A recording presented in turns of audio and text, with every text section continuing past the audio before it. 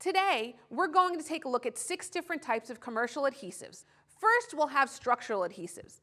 There are 3 kinds of structural adhesive: epoxy, acrylic, and urethane. This type of adhesive is used for load-bearing applications because they're extremely strong. Next up are construction adhesives.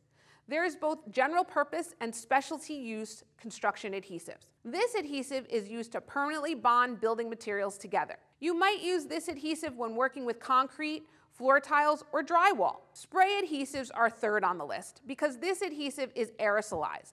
It can cover a large surface with thin, even coats. Spray adhesives are good for binding objects with a large surface area like wood or laminate. Following that, we have contact adhesives. Examples include rubber cement and other liquid glues.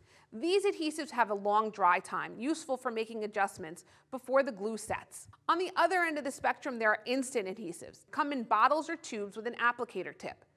It dries, as you may have guessed, instantly. While there are general purpose instant adhesives, there are also products made specifically for plastic and metals. Lastly, we have hot melt adhesives, typically used in carpentry and in metalwork. This type of adhesive uses a glue gun and a stick of solid adhesive to create a liquid that can easily flow into gaps and cracks. Thanks so much for watching. Make sure to leave a like and subscribe.